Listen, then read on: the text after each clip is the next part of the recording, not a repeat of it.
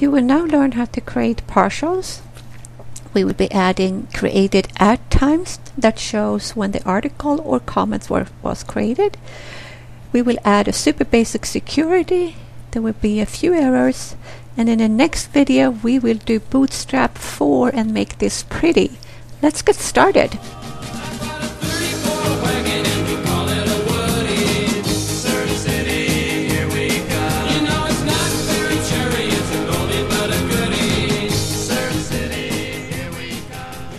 Okay, let's start by creating partials, which are snippets of HTML Ruby code that is stored in one html.erb file and then called upon in another file. Alright? So we're going to start by going to the show page, but let's close some of these files. There we go, now we only have the show file open. And we're basically going to select the form for the comment. Okay, but first let's go and create a new partial file.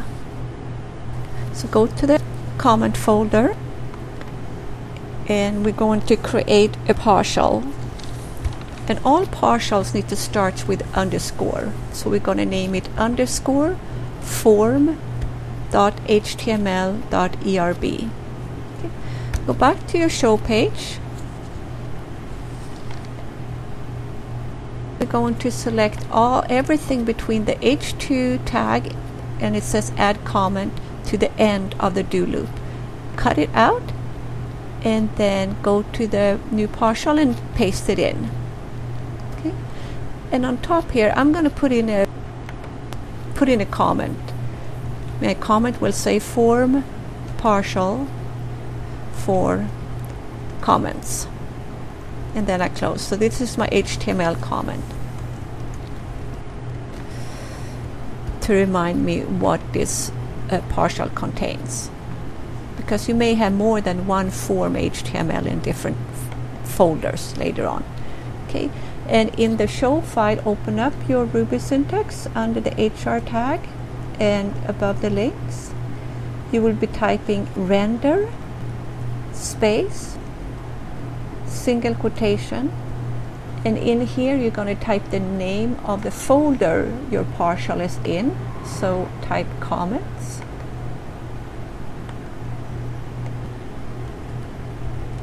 and after then you're going to type the name of the file /form.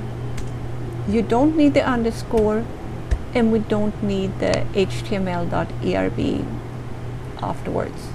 Rails knows where to go. So let's go. Actually, I will put in one little code here, not code, but HTML syntax to just remind myself where I am. So I would give it an h3 tag, and in here I would type the rendered form and close the h3 tag. Actually, I'm going to move this into the portion we just created, so cut it out and go to the form and then paste it above the h2 tag. There we go. So if it was rendered, the form and also this temporary h3 tag would show. Okay, refresh the page or in the browser. Alrighty. Oh, okay, it disappeared, so most likely we just forgot an equal sign, maybe when we wanted to render the form. So let's go back to our show page first and check. And sure enough, there is no equal sign there. So put in the equal sign. Oops, there we go, equal. Now we can output it to the screen. So go back to the browser and refresh. There we go, now we have the comment. And we also have that temporary rendered form header tag right there. All right. So now I'm actually going to delete this temporary text. And let's go back to the browser, refresh. Now it's gone. And let's try out the form. So let's just put in some text. I put in here a second comment, and then a comment number 2. Hit enter, or yep, okay, all works fine. Right, let's go back and do the same for the output of the comments. Okay. So we will create a partial for the comment output.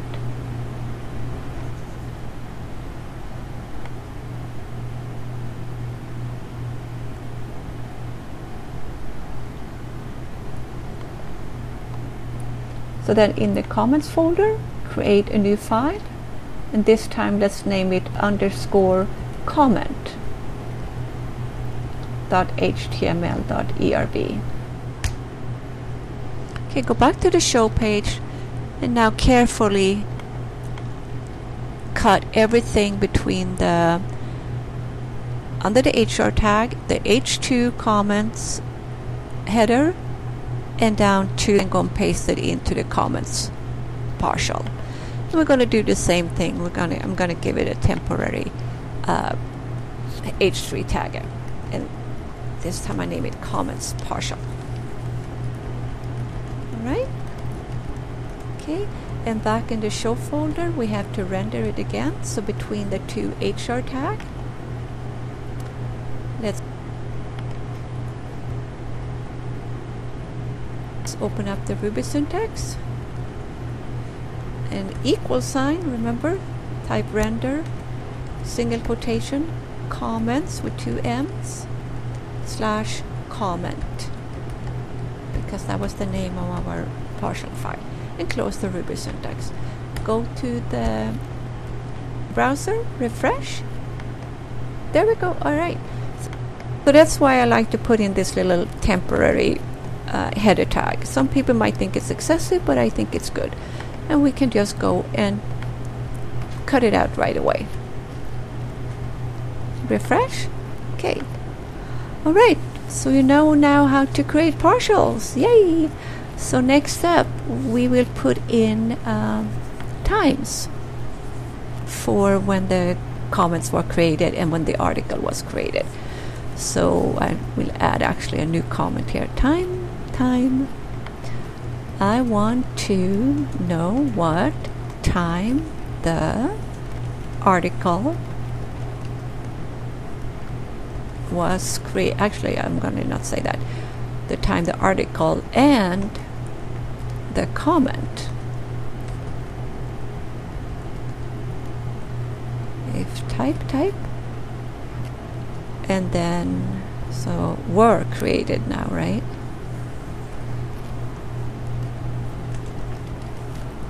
Okay, so let's delete this last few letters here.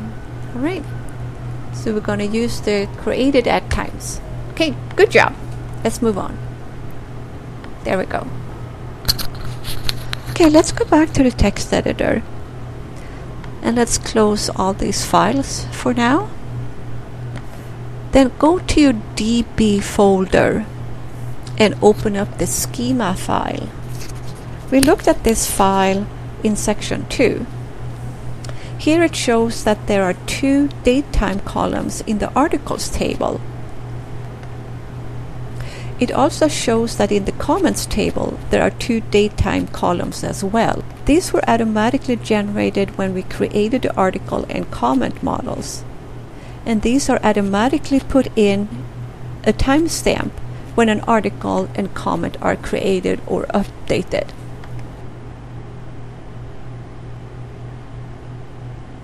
So go back to the show page. Under the code where the article title is displayed, open up a new paragraph tag and open up the Ruby syntax.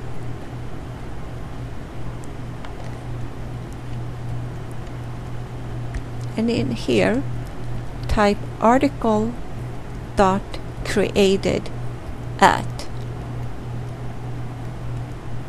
This calls on the method created at, which is native of Ruby and Ruby on Rails. Okay, let's go back to the browser and refresh. Alright, oopsie, a little error. Probably forgot an @ sign, and there we go. They actually says it. Ask us, did you mean this? Okay, and we did. So let's put in an @ sign right there. Save and go back to the browser, refresh. Nicely. Now we have the time displayed. This can be editor later to make it nicer, but this will do for now. Okay. Now let's do the same for the comments, and this will be put in our comments partial. So let's go to the comments partial and open up the file, and let's do the same thing between the title for the commenter and the comment body. Let's put in a new paragraph tag.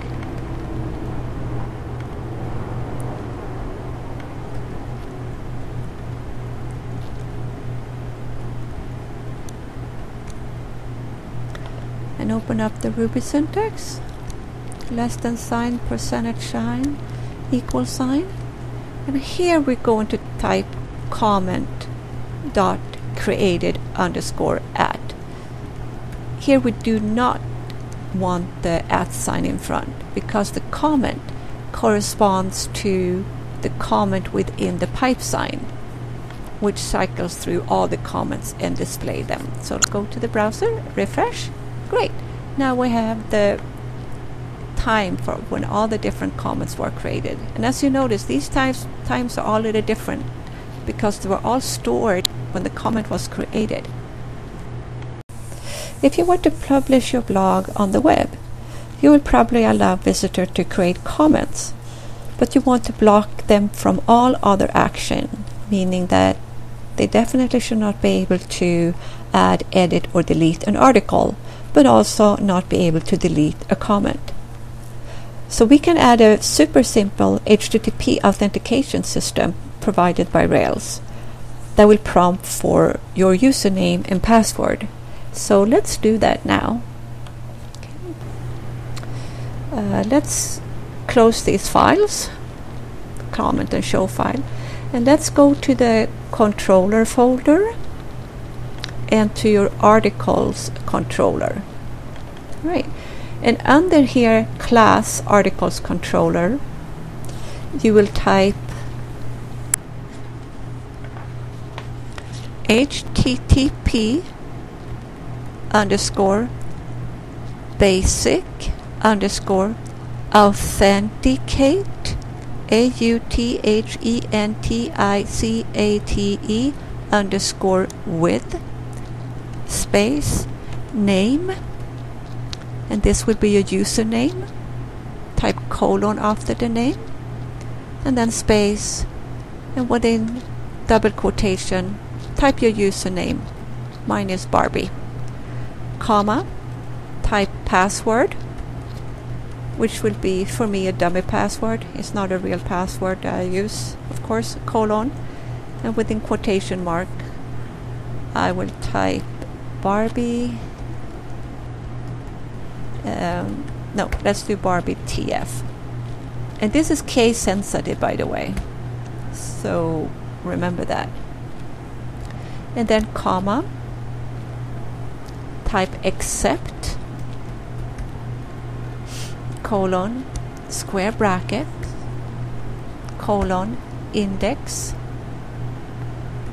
oopsie, index, comma, space, colon, show.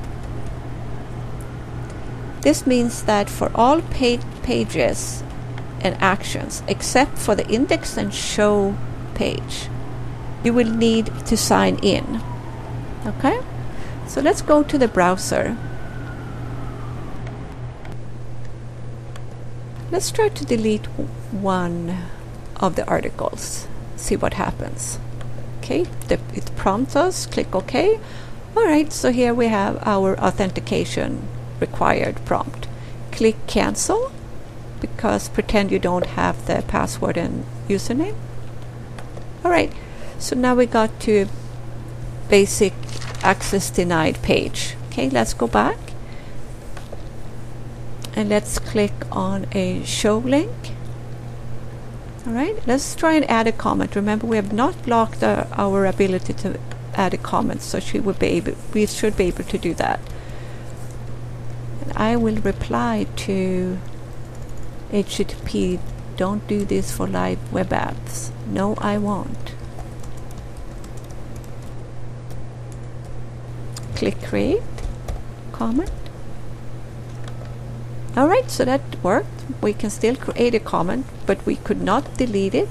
See if we can delete it again. No, it prompts us one more time. So that is blocked. Let's sign in with our username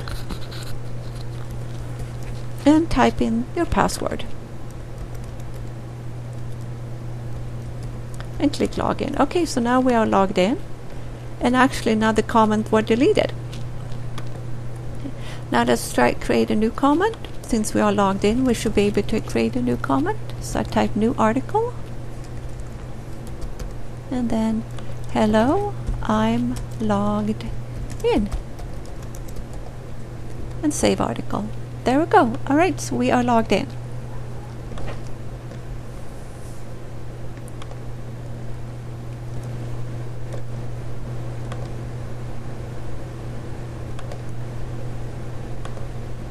Okay, and we could also delete it now since we logged in.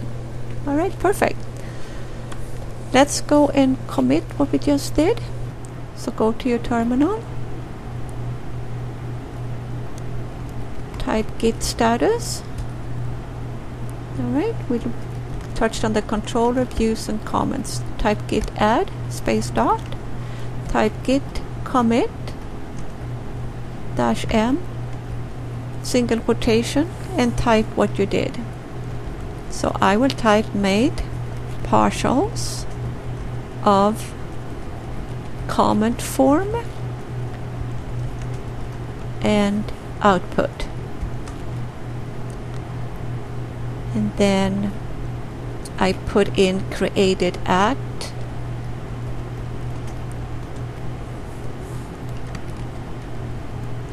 to display time created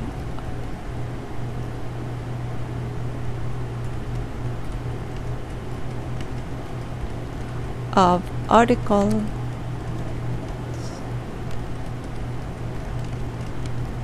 and comment. Okay, and added HTTP security. And remember this: not to be used in real or unreal web apps. It could be, but it could just be bypassed very easily, so don't. Let's clear the page and let's do git status again. Alright, on branch master, nothing to commit. Alright, next time Bootstrap 4 and we're gonna make it pretty. Alright, I see you guys then. Bye bye.